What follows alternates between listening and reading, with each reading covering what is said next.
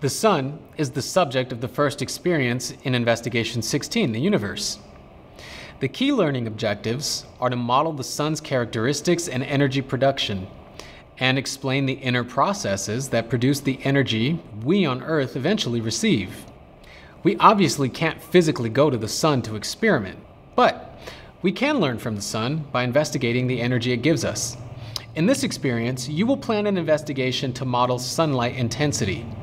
But before we get there, we'll launch the inquiry with two everyday phenomena related to the energy of our star.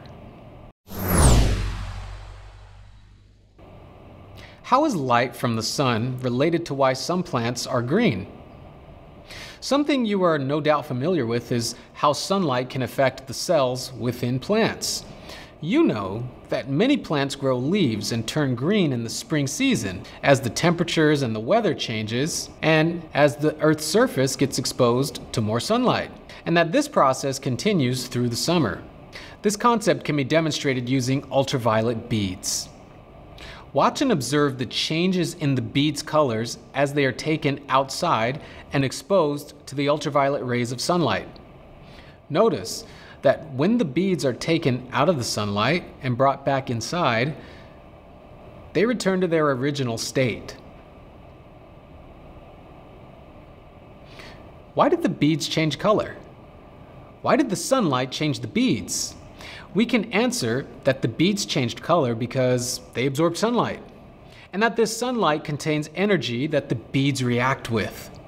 So, to make the connection between the beads and plants, how does sunlight affect plants and their color? Think about the seasonal changes throughout the year. Plants absorb sunlight and are green and healthy. Without sunlight, they can become brown and unhealthy.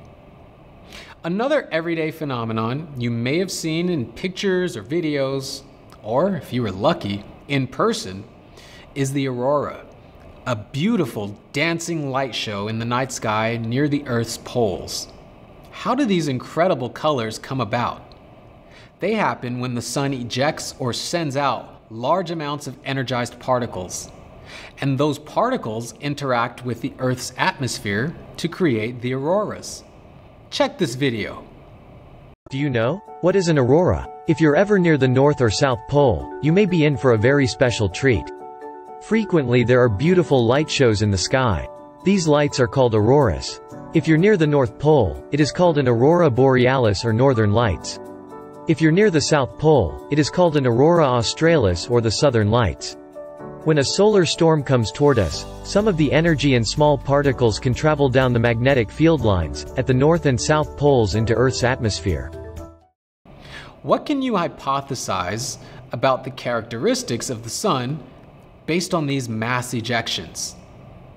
In other words, how does the fact that the sun spews out excess amounts of energy at times indicate anything about the processes that may be happening at its surface? Now that we have demonstrated some of the ways the sun's energy affects our planet, we turn to this experience's inquiry lab, titled Sunlight Intensity and Solar Flares. Here's an overview. The lab's essential question is, how does sunlight intensity change with the solar flare? Your task will be to plan an investigation using a solar panel and light sources to model the energy from the sun. How can you use different light sources to model different light intensities from the sun? Continue on to watch the lab's overview. Our sun is a main sequence star, and the energy it produces is how life on Earth is able to flourish. The sun is primarily composed of hydrogen and helium. Hydrogen makes up about 70% of its composition and helium about 25%. The remaining amount is a mix of oxygen, carbon, neon, and iron. The sun is essentially a giant nuclear fusion reactor. It has three main parts that make up its structure: the core, the radiative zone, and the convection zone. The core is at an extremely high temperature and pressure, which is what makes nuclear fusion possible.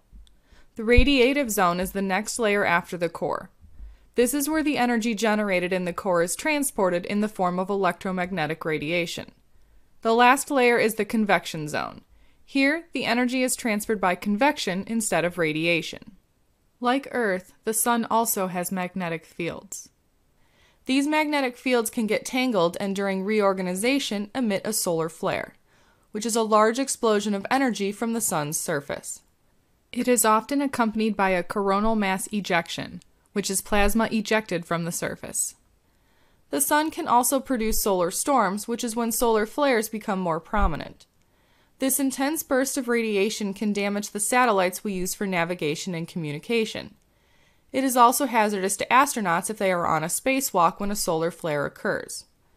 The Sun's surface activity is closely monitored, and if solar flares are expected, satellites can be put into safe mode and astronauts avoid the spacewalks. Solar flares are less likely to damage a solar panel compared to other electronic equipment.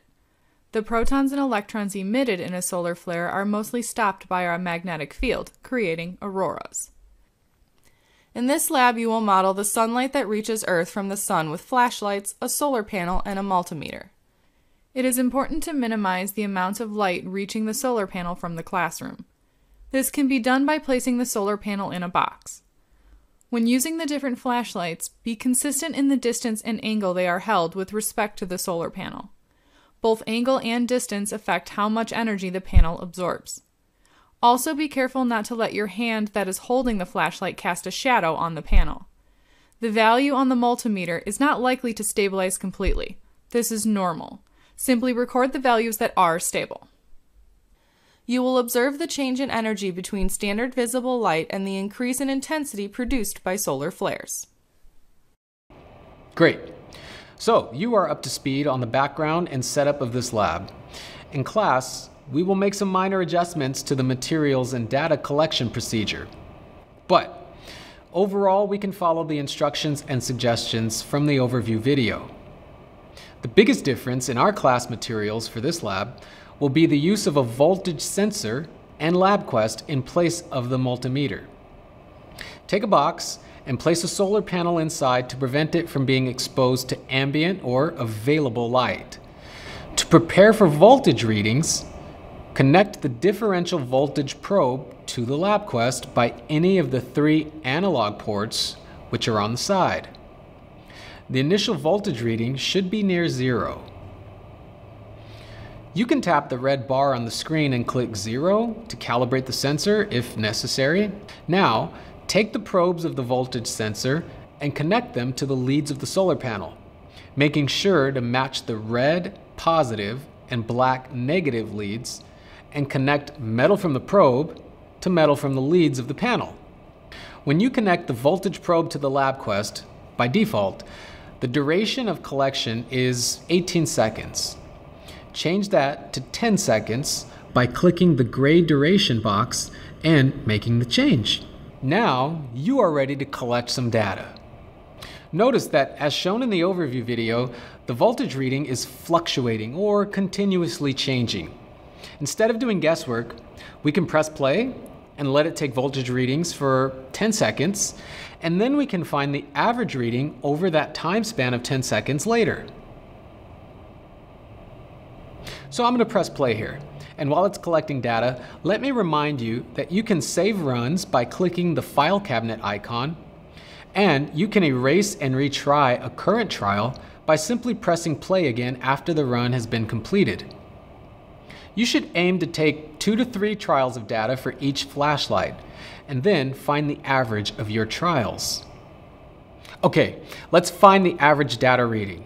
Click Analyze at the top of the screen and select Statistics. Then check the voltage box.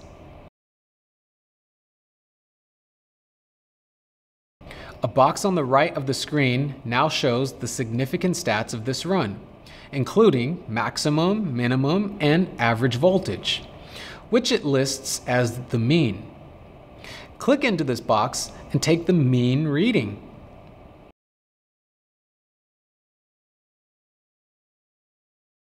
Repeat these steps with your different flashlights, ensuring to keep each flashlight at the same angle and the same distance from the solar panel each time. Take a few repeat trials for each flashlight. The more data, the better. Be sure to have your data table setup approved by your instructor. Have fun, collect some data, let's talk after, enjoy.